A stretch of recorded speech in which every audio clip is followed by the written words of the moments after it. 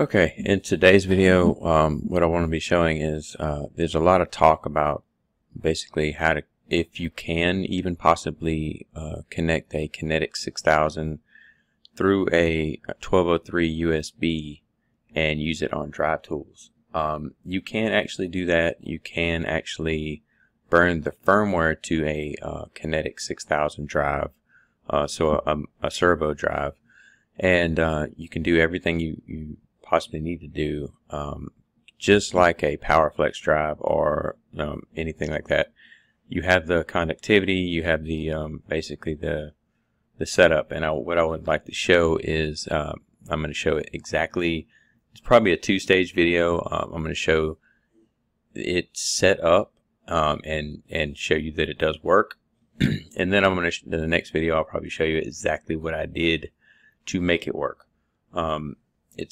It's just a step-by-step process. It's not nothing special, but if you do things wrong or your computer doesn't respond right, there's a couple things. It's always a little key details that we always miss. So, and I want to make sure I give that key little details that we can get. So anyway, I've already got everything set up. If you see right here, I have my adapter on already. So you just note that you're not going to see like a Kinetix icon or anything like that, because you are using the DF1 driver, which again I will come back in the next video and show you how to use it. I'll link that video below so that we'll have both of them together. But what I'll do is just note that you're just going to see the AB DPI, which is the 1203 USB. So this is what I've heard a lot of people call it the Anaconda, which because it's the way it's shaped is kind of like a snake's head or something. But anyway, it's just basically a serial, or not a serial. It's a USB to the converter, and the converter has two different cables, and the other cable would be the serial cable that goes, and you plug it on the very top of the Kinetix drive, right between the where the fiber goes in. So it's it's right by the fiber connection. So all the communications of the driver or the board of the Kinetix is basically in the same spot. Okay, so we'll go ahead and we'll basically go ahead and go to drive and connect the drive. So I already have Drive Executive open. So just to kind of let you know that. So I have it going to my now, say for instance it popped up and there was nothing here. Obviously you go down to your driver that you're using in RS Links, and at that point you would click on the AB DPI. When you click on the AB DPI, basically it's going to make sure the connection goes. At this point you should start seeing like flashing lights on your RX and TX, which is basically the transmit receive of the 1203 USB. So just make sure and if you don't, obviously something's not connected, but you wouldn't be at this stage if something wasn't connected. So anyway, I just want to let you know some common things that you're going to see when you're doing this. And you can do this for a full rack. In the instance that I'm using, I do only have one servo rack, or servo controller drive, if you would. You can't say for instance you had a rack of servos. You had the power supply module. You had several different other like servo drives. Excuse me. You had several different other servo drives attached to it. You could actually upload every one of those drive parameters, like everything about all those drives, in one setting. So you don't have to go to each drive and do that. It will take a little bit longer, say about, I don't know, maybe depending upon how many you have, but I've been able to do like a rack of servos probably about 15 minutes, But at that point, you have every servo that you need. you know, I've also played around with, you know, flashing each one of them, but personally I recommend flashing them one by one. So that's just me. I won't kind of get into that. I would prefer when you're flashing that you, like I said, you can, and it is possible to use the 1203 USB. In my opinion, and the best practice of it, things, you should do your natural setup. So probably do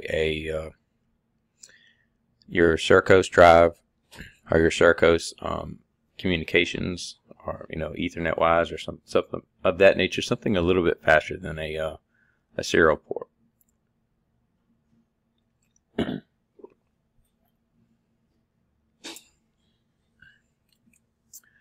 So you see this does, as it is a serial port, it's limited to the speed of it, right? Notice that it does show the firmware of the USB that I'm using. So you can actually update the firmware of the 1203 USB. So there's a lot of misconception around as soon as you buy the 1203 USB that it is just a, you know, it's just a converter that you run. Well, it's a Rockwell converter, and like anything else, they increase the drivers, or they may give you a different driver if they find a feature that they can improve on, which they have. So so just note that that is a possibility, you know. So if you have trouble and somehow you see a tech note that says, hey, you have to have this firmware for this, it's very rare, I will say that, but it does happen. So I'm not going to, you know, say that it doesn't. So okay, so now we should be almost done. So as you see, this does work, right? And I'm using dry tools, which I've heard many different people say that you can't do this. Probably not. It's a 50-50 playing field, but I've never seen nobody actually do it live. Besides if you went to a Rockwell class. So here it is live on YouTube. So cool. So real quick, right?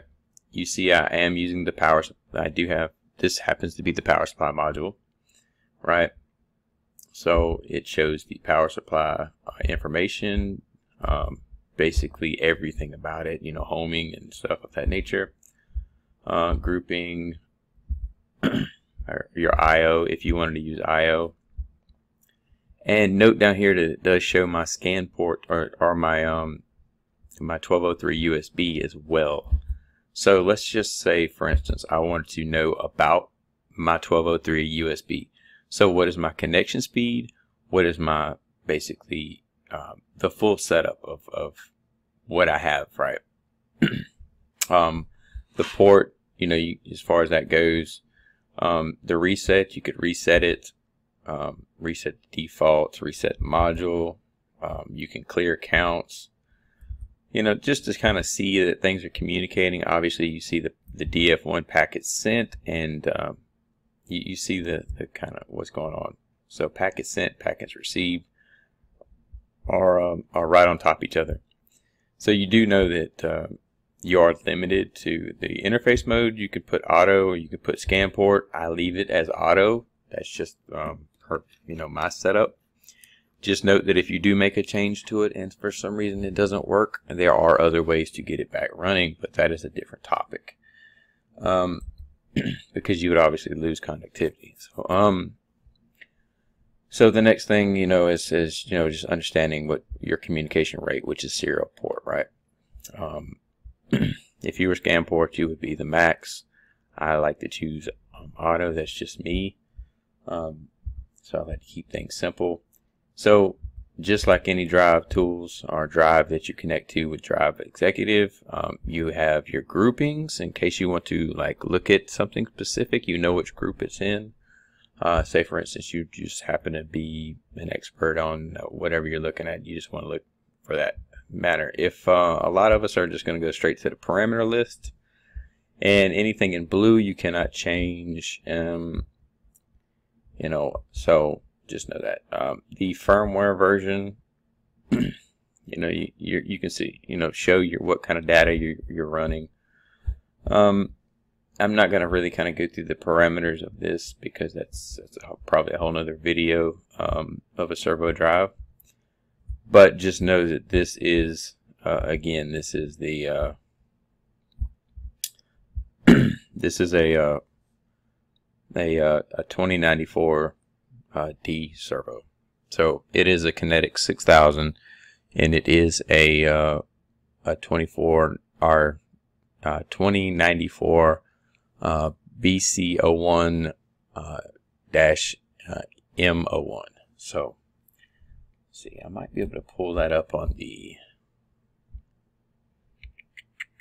So you can show alarms and stuff of that nature too. So you see I had a bunch of alarms. You can clear your faults and stuff of that nature.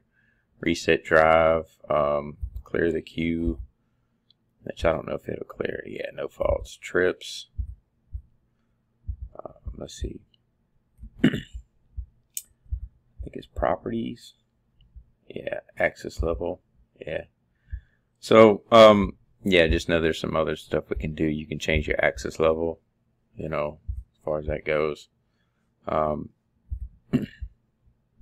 See, so now you get just different stuff, right? So there's some other stuff that opens up, and I'll come back and talk about that. But you get a whole different level of parameters you can do. So just know that you can kind of look at what's going on. There's a lot of cool information that you just don't see. So just know that too that a servo, when you flash it, the natural process of that servo working is just like a computer. It has the boot code, which allows it to boot up.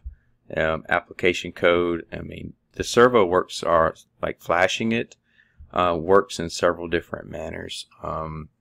What I mean by that is, like, you have like this firmware for this firmware does that, this firmware does this. In the firmware package is what we download from the Rockwell website and burn our firmware off of. So when we burn our firmware, we're burning the firmware for, you know, this component, that component, this component, and it's all this one package, and we call it, you know, whatever. In this instance, I may come back and flash this firmware to a higher version, and I probably will. Using this, I'll show you. You know, you can just flash firmware, and you can go in here and you can pick whatever. But that's for a different video. What I will do is, like I said, I just wanted to show this connected, show everything working. Obviously, this is node 1. That's just based upon my setup. Again, I just wanted to eliminate the question of can you use drive tools, which is made for PowerFlex drives and that stuff, you know, stuff like that, with a Kinetix 6000 servo drive.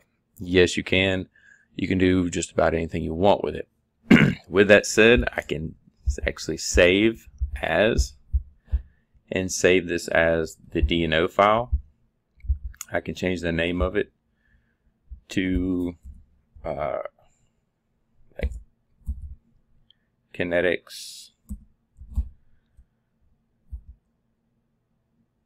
6000 upload,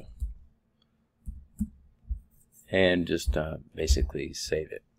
So now I have the DNO file, right, which is just like having a DNO file for a PowerFlex drive. So you obviously know when you like, if you had a PowerFlex drive running in the field and it failed, that you would need that setup, right? So you go get another PowerFlex drive that's basically out of box, it's default. You have to plug into it whatever communication you decide to use, and download the DNO file. So real quick, we can go see that I now have the DNO file. I'm not sure where it went. Where did that go? Let's do that one more time. Save.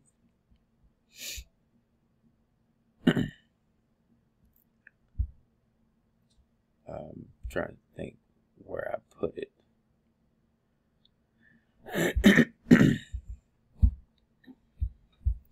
Not sure where it went.